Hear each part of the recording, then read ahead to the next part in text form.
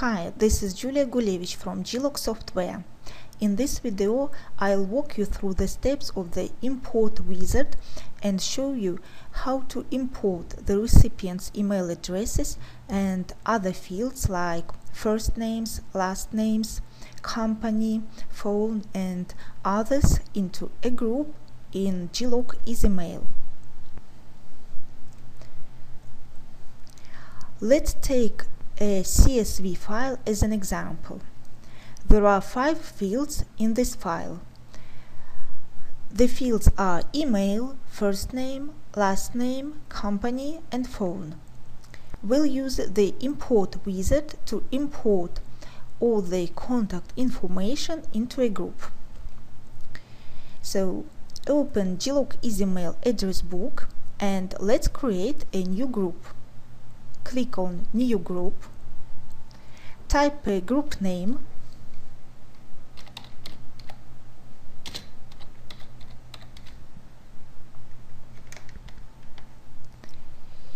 G-Lock EasyMail skips duplicate email addresses during the import. So if you want to import duplicate email addresses into the group, check the Allow Duplicate Emails for this group. This is very convenient if you have the same email address associated with several recipients in your file and you want to import all the records with the same email into the group. Now click on the Full List button to show all the fields available for the group. Now check if the fields that you need to import exist.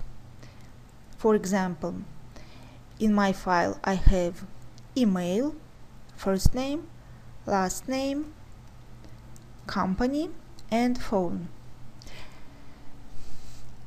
If you see that some fields are missing, you can add your own fields yourself.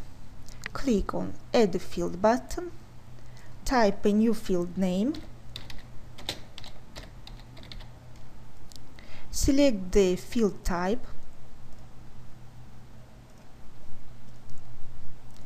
set the field size,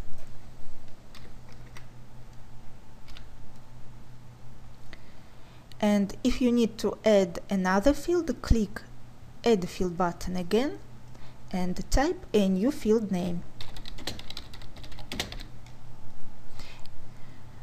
Select the field type,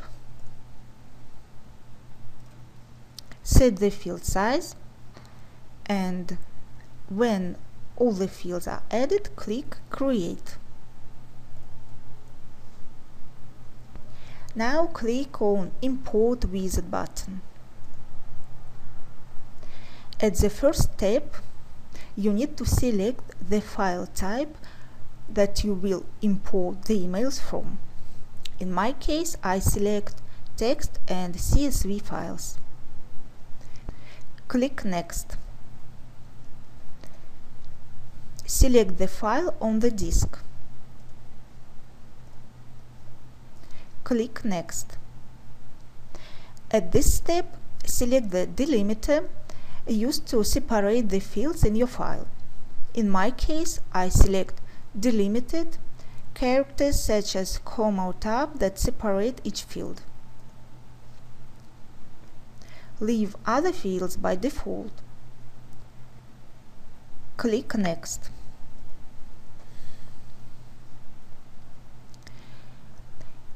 If the first row in the file contains the field names, you can type 2 in the first row field to skip the first row and start importing from the second row.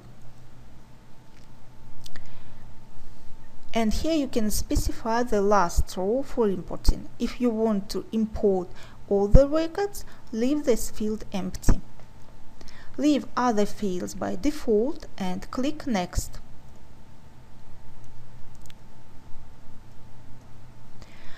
This is a very important step. At this step, you must map the fields in your file to the respective fields in the group in G-Lock EasyMail Address Book. You can click on this button to auto-map the fields. Carefully check if the mappings were set correctly. If they are not, you can make the adjustments manually. To do this, click an arrow in the field heading and select the right field name from the menu. In my example, the first field is email, the second field is first name, the third field is last name, the fourth field is company, and the last field is phone. When the mappings are set correctly, click Next.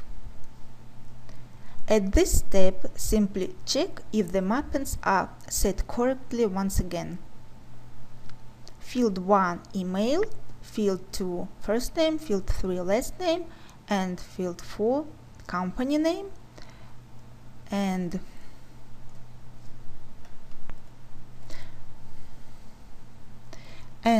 field 5 phone. Leave the check mark for the email field as is. This check mark means that G-Lock EasyMail will identify duplicate records using the email field. As I told you, G-Lock EasyMail skips duplicate records during the import. And if you want to import duplicate email addresses, you need to check the Allow Duplicate Emails for this group option when you create the group. So when the mappings are set correctly, click Next. At this step, you simply preview the data, how it will be imported. If everything is correct, click Next. At the last step, select the import mode. For example, I select Add Record to the Destination table and click Execute. But before I click Execute, I want to tell you about the import specifications.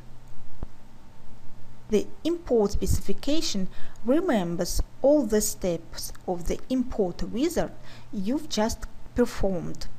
And using the import specification, you can quickly import another file with the same structure. So let's save the import specification. Click on Specifications button, click Save, type the specification name, and click OK. So now click Execute.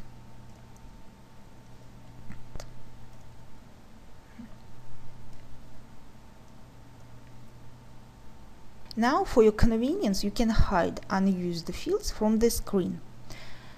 Click on this button and remove the check marks next to the fields you don't use.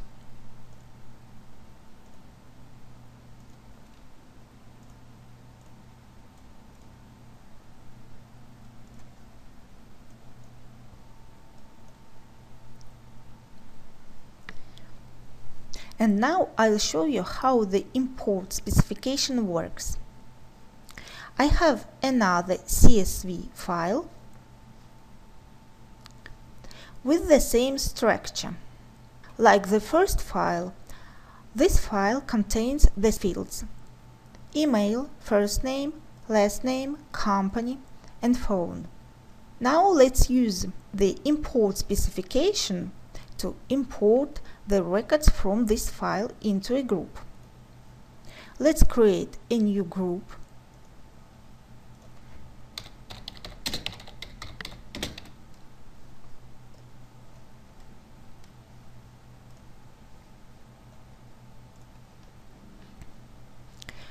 Click on the Import wizard.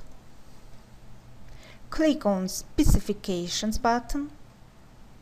Here is our import specification. Select it and click load. The specification was loaded. Now click Next. At this step, you simply need to select another file on the disk. I select Email 2 file and click Next. As you see, the settings are predefined. If you use the import specification, you only need to click Next on each step.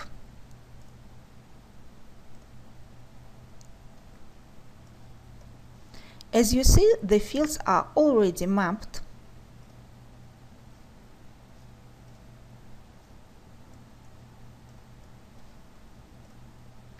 And at the last step, click Execute.